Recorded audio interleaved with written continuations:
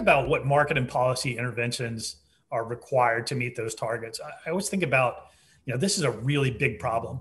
And one of my favorite quotes was from President or attributed to President Dwight Eisenhower, who when asked, he said, well, how do you solve a tough problem? He said, you make it bigger.